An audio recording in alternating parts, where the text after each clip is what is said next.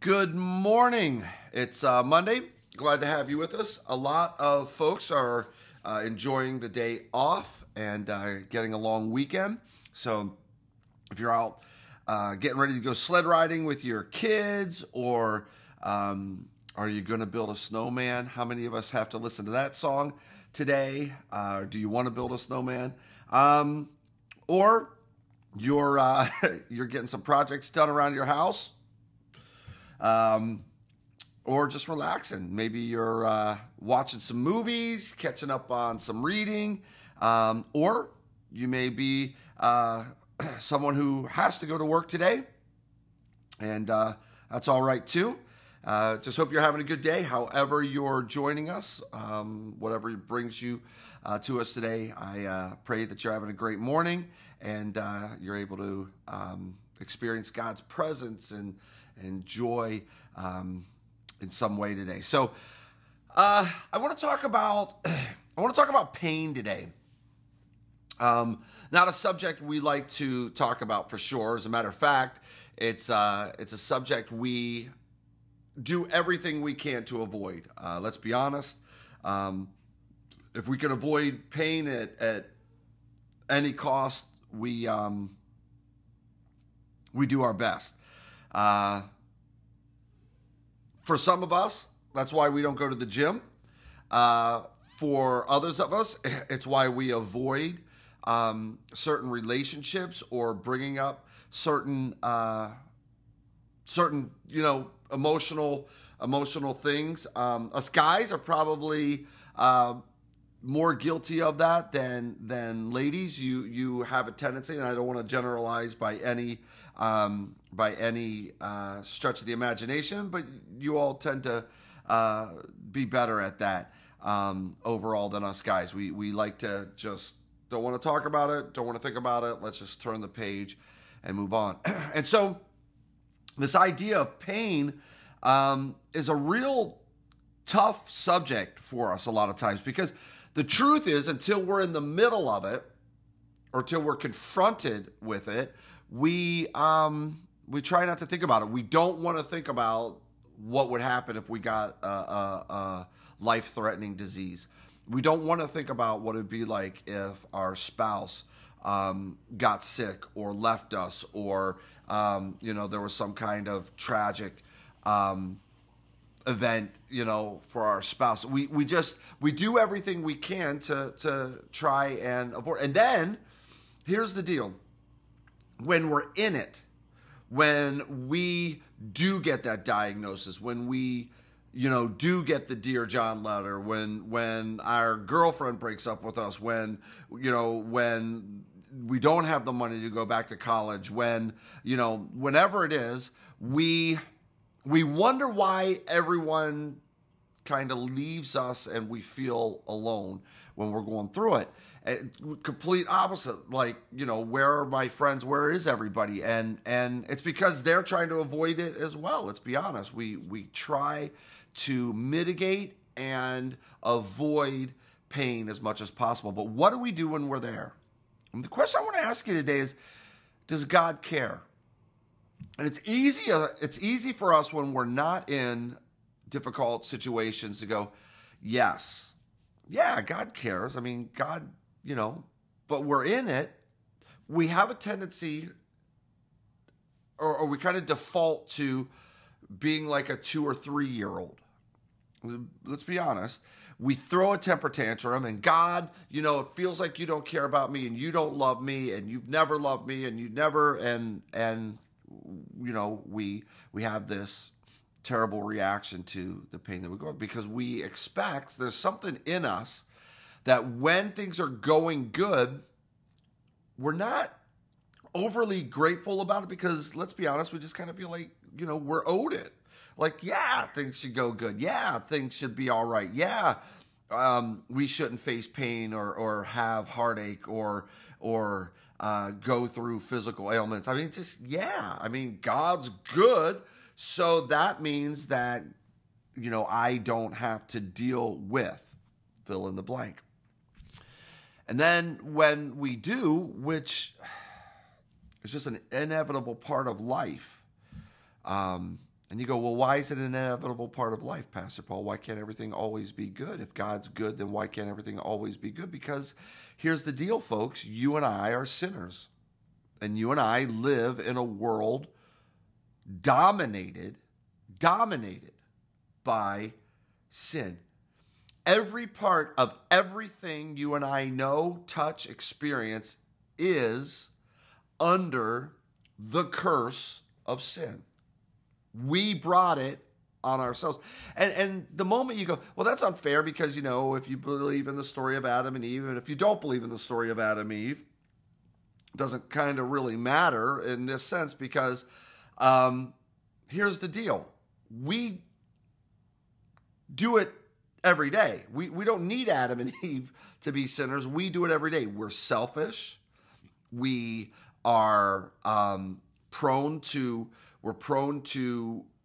hurt, marginalize, discriminate. These are all outgrowths of just simply. And so it's not just me who does that. It's not just you who does it. It's the person next to you. It's the person who lives down the street. It's the person who lives across the road. It's the person who lives next town. It's the person who lives in China, Asia,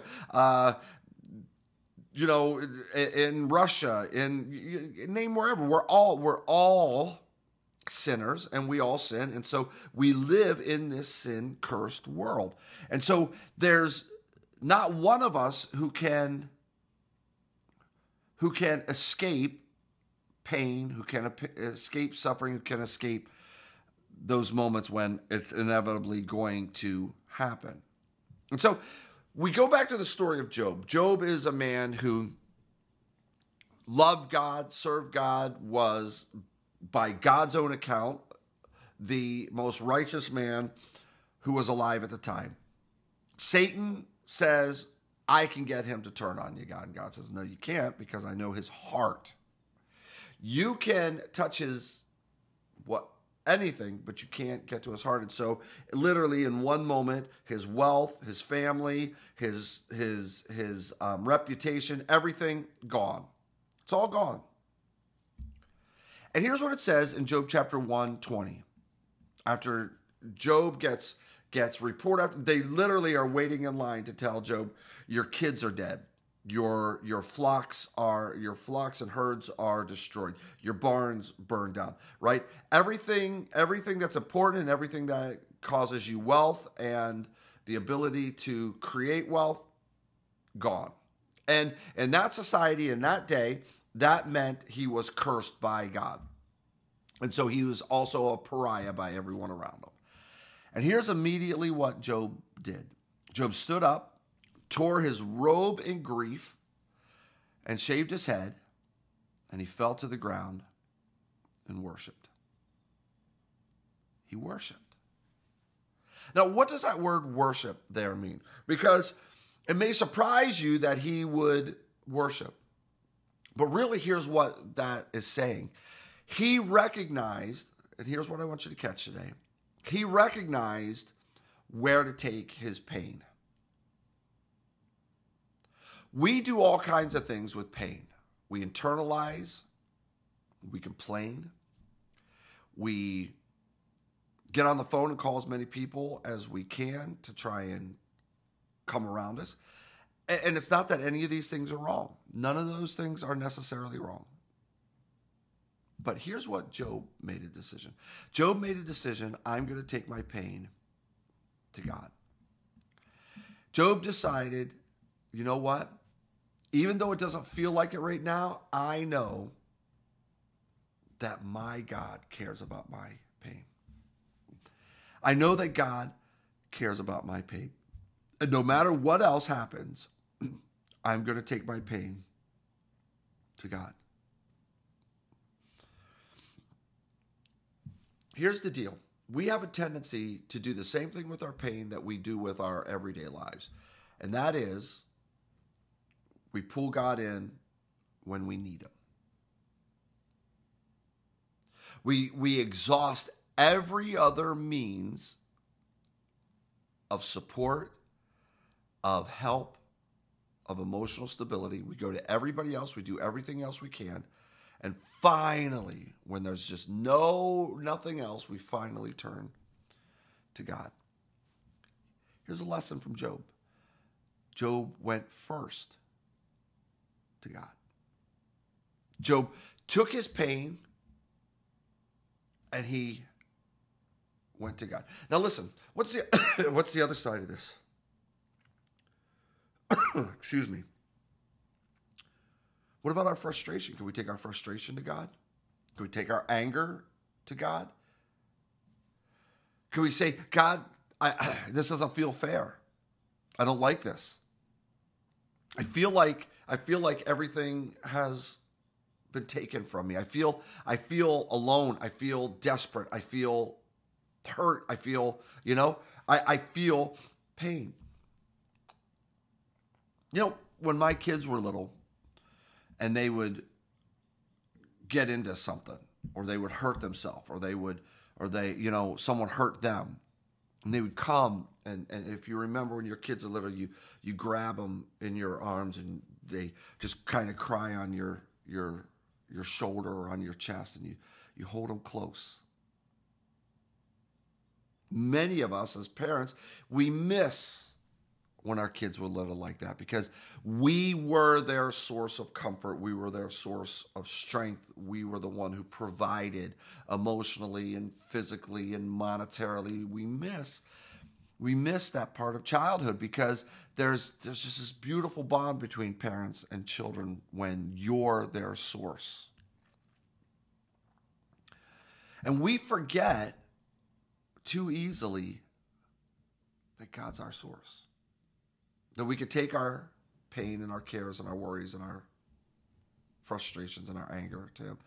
Scripture says, cast all your cares on him because he cares for you. I want to show you something in the book of Lamentations. Lamentations is written, it's a book of literally just a lament, just one long lament, but it has these moments where it reminds us that we've got to take these to God. And Lamentations 2:19 says, get up, cry out in the night, even as the night begins, pour out your heart like water in prayer to the Lord. Listen, your frustration, your anger, your sense of being wronged, your sense of feeling like you were done wrong or like God, take it to God. You could take whatever you're facing right now to God. You could take him and you could cast it on him. He's a big boy. He's not going to think less of you. He's not going to love you less. He's not going to turn you away. He's not going to say, I don't have time for you, And listen, I got bigger things to worry about. God cares about the things that you care about. God's listening to the things that you're concerned about. God loves you. So what area do you need to take to God?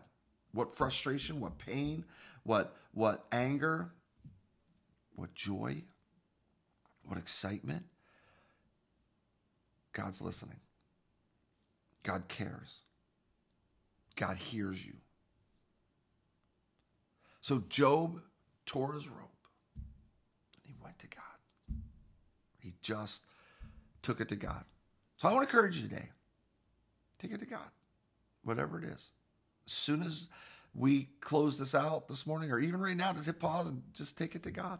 Just say, God, you need to hear this from me. God knows, but boy, he wants to hold you close and remind you that he's got whatever you are carrying and that you can put your burdens on him.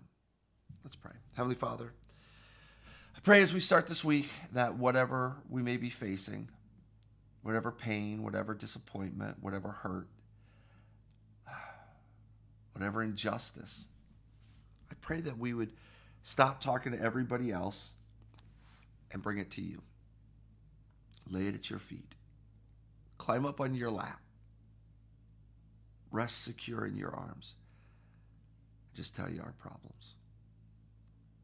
Casting our cares on you because you care for us. Help us to remember that. Too often we go looking for everybody else for peace. We go looking for everybody else to give us security. When really, you're the only one who can really offer it to us. I pray this in the name of Jesus. Amen.